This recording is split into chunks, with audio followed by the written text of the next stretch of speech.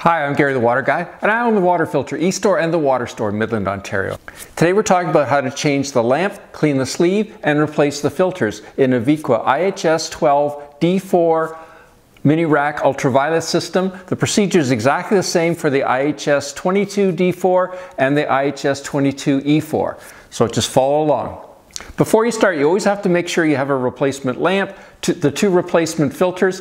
I always like to have a spare sleeve available too, because the sleeves are very fragile, and in case your old sleeve is so dirty that it can't be cleaned, you'd need to replace it anyway. Some of the other things you're going to need to have on hand is a bucket, the wrench to remove the filter housings, some cloths. You're going to need CLR or a similar type product, or vinegar to clean the quartz sleeve. You're also going to need a screwdriver to remove the plug from the bottom of the filter housings. So we're going to start by shutting off the flow of water. So there should be a ball valve somewhere, or some kind of a shut-off valve from the inlet side. So we're going to turn that off.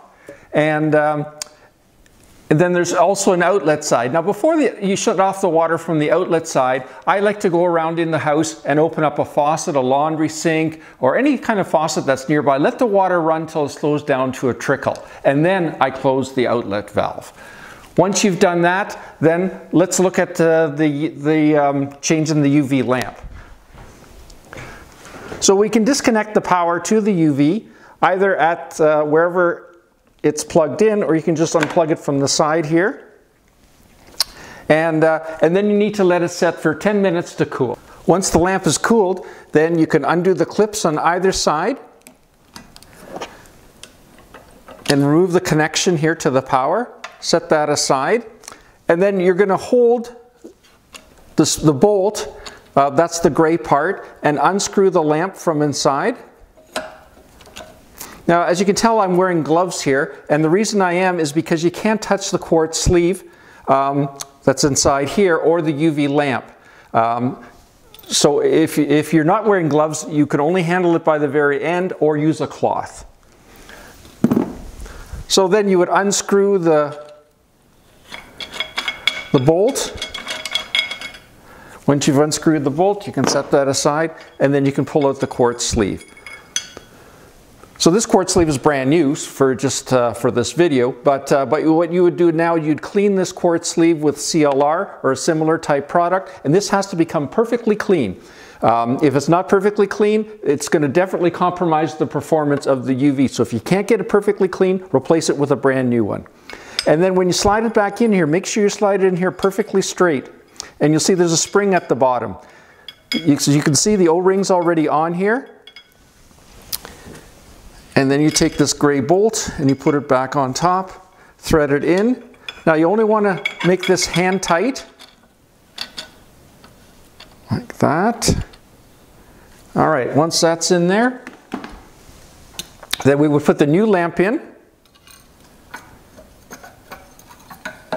And when you tighten the new lamp, you'll notice that it only goes so far and then stops. That's tight enough. So once you've put that on there, then this connection goes back on. So you can see there's a movable ring around the outside that locates the jumper.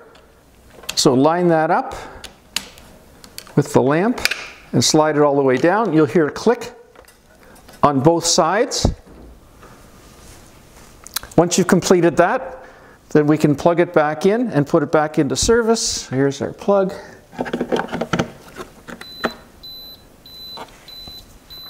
And then it starts the startup procedure.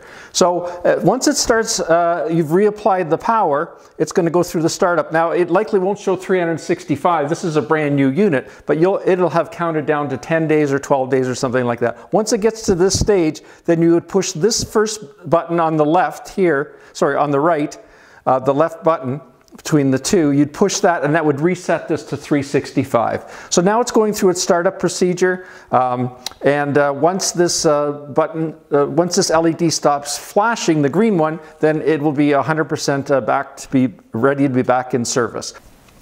Just push the button on the top of each filter housing for a few seconds just to release any pressure that's inside there before unscrewing the filter housings themselves.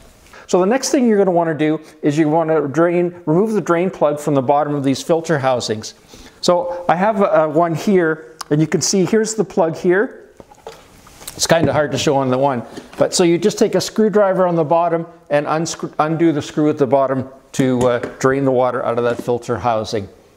Both of them. Makes them a lot easier to handle. Then you would use the wrench that comes with the unit to unscrew the filter housing. You unscrew this ring, being careful to catch this unit as it comes down. You would then replace the filter inside, put it back up, and then screw it back up. Obviously, you're going to make sure that you put the plug back in the bottom of the filter housing before you proceed. Once you've got the new filters back installed, everything's tightened up. Again, you'd use the wrench. You don't have to really reef it tight. Just make it a little bit more than hand tight. That's good enough. And then once you've completed that,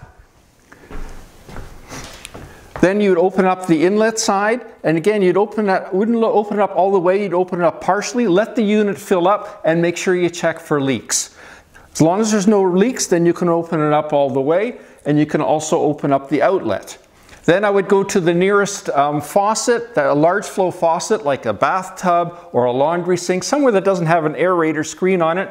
Let the water run, and that would purge any carbon fines that might come from the carbon filter or any of the debris that might have been introduced during the whole process. And that's it. If you like what you saw today, please click the subscribe button. That way you'll be notified of all the new videos that become available in the future. If you'd like some more information, you can go to our website, either thewaterstoremidland.com or thewaterfiltereStore.com. And again, I'm Gary the Water Guy from the Water Store in Midland, Ontario. Thanks for watching.